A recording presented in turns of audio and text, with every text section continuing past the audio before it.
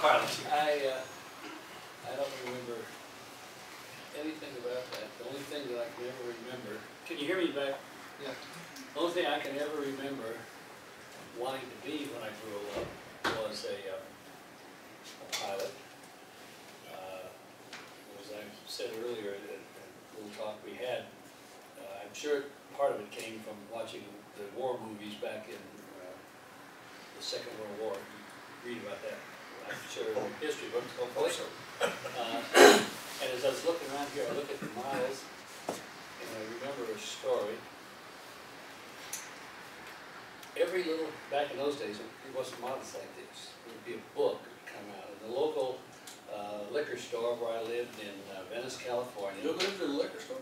Right next to the liquor store. And I had Prerequisite for a pilot. we had some magazines, books there, and I remember that about every 3 months, they'd come out with a new, it was a recognition book. We had to learn how to recognize all those airplanes in the world. And I remember every time one came out, I managed to sell enough Coke bottles or whatever it was that was picking up in the vacant lot out there, and I would get those books. So I learned to look at all these airplanes, basically to identify in case they ever flew over the United States. That was back in the early 40s. About 6 or 8 years ago, I was going through the museum at Dallas Love Field, and the guy that's curator there, I was there supposedly touring two couples. But the guy that was really doing the work was the curator, and he was taking us around, and he's showing how they used to have this airplane recognition. And he had some old things he picked up. He had a couple of these little black models that they used to ask the pilots. I don't know what they do now on that, on how to identify them. And they were about this big, something like that. He picked up one, he said, just kind of be a smart ass. He turned to me, he says, what's this one? Oh, it's B-25. I mean, obvious. Federal Air Force even has them. And I remember what the next one was, and he says, you're not going to get this. Nobody ever gets this. And I took a look at it, and I said, that looks like a Russian Stormovik. And he had to open the door to look and see on it. He says, nobody has ever gotten that.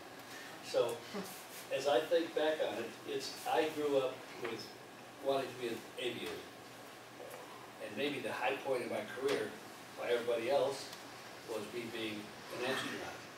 But if I look at anything that shaped my life, that caused me to think of things the way I am now, and what I learned to do, and which made NASA really relatively easy for me compared to other things I've done, it was becoming a Marine Corps fighter pilot.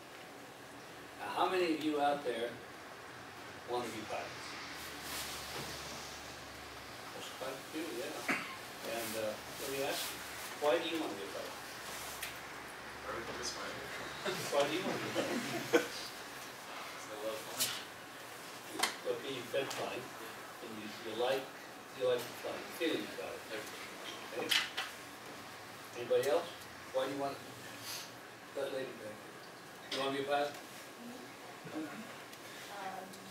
I'd like to find out why some of you want to be a pilot.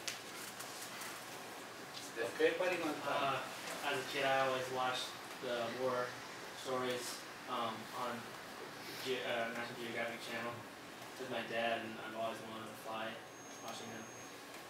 Well, I have to tell you, one of the things about becoming a pilot, at least it used to be.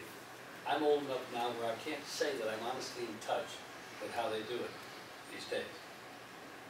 But one of the things that you got out of becoming a pilot, especially in an early age when you're still getting your mind formed, is you learn to be in command of yourself. You are responsible, especially flying single-engine fighter planes. You are responsible for whether you live or die, whether you performed well, didn't perform, people were counting on you. And when I was flying in Korea, for example, I can remember time and time again, I'm flying, and I'd fly over maybe some ground troops down there in Korea, and I often had that thought, I don't know if I can handle that with it. I mean, I really didn't know, but as long as I was in that airplane, I felt like I could handle anything. Well, you reminded me, you remember Wing cigarettes? Yes, yes. And they, I didn't smoke at that age, never smoked, but they had little cards in them with airplanes. Oh, yeah, yeah. Remember that? I've collected so many of those.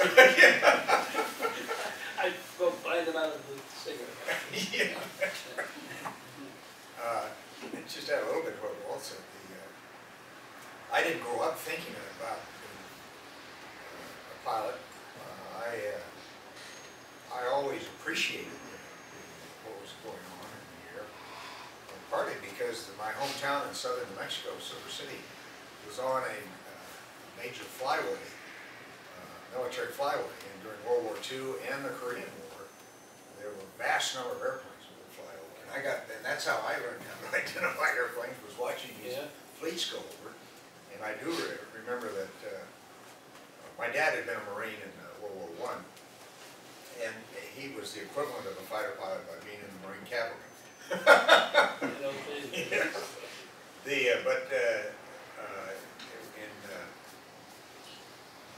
One day in the 50s, all of a sudden these formation after formation of C-119s, so-called boxcar, flying boxcar, were going over, headed west.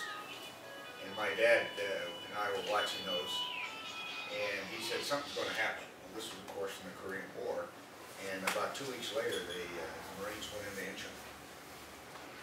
And I don't know whether anybody else figured that out, but it was pretty obvious something was going to happen. I went into Korea in Incheon. We did. Aviators are supposed to get to fly overseas. It's a DC-4 or something like that. And it was some master sergeant that they really needed there in a hurry.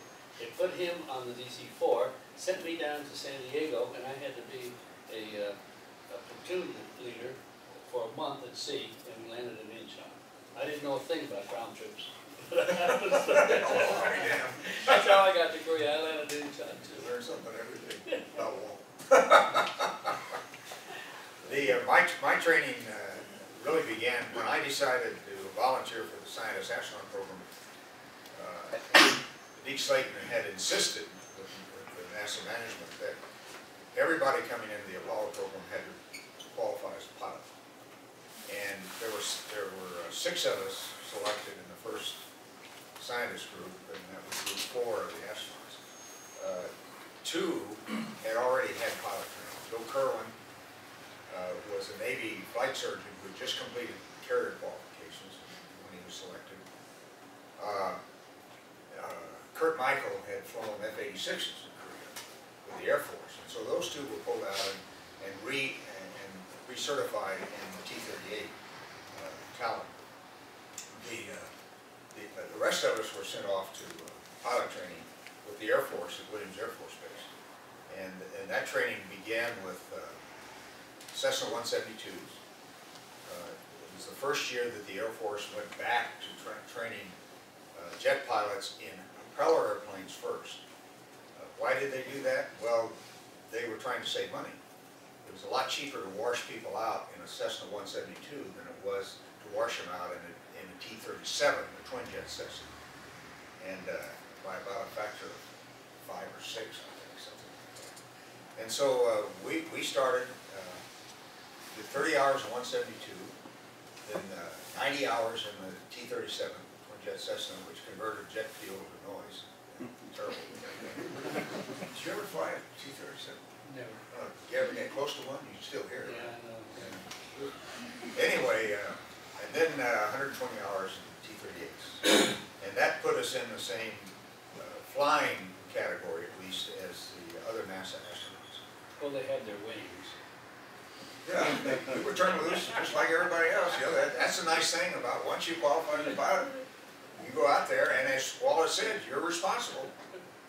You're responsible for the airplane, you're responsible for yourself. And in fact, Deke Slayton used to defend having these airplanes and us flying the airplanes by saying it's our only psychological training. Everything else we did, you make a mistake, you reset it, you try again. In the T-38, you make a mistake, you don't get to reset it. You got to figure out how to get out of it. And again, that builds that sense of responsibility, which is a unifier, I think, among all the people Yes. who were astronauts in those I days. think so too. That's what I got my wings in, right there, the F6 hemp up there. Shot down more enemy aircraft than any other airplane in the Second World War. Huh? I used to, we'd go out there to that airplane, and I could see through the blue paint, I could see the Japanese flags. Oh, yeah. Oh, yeah. The Corsair, you meant a Corsair?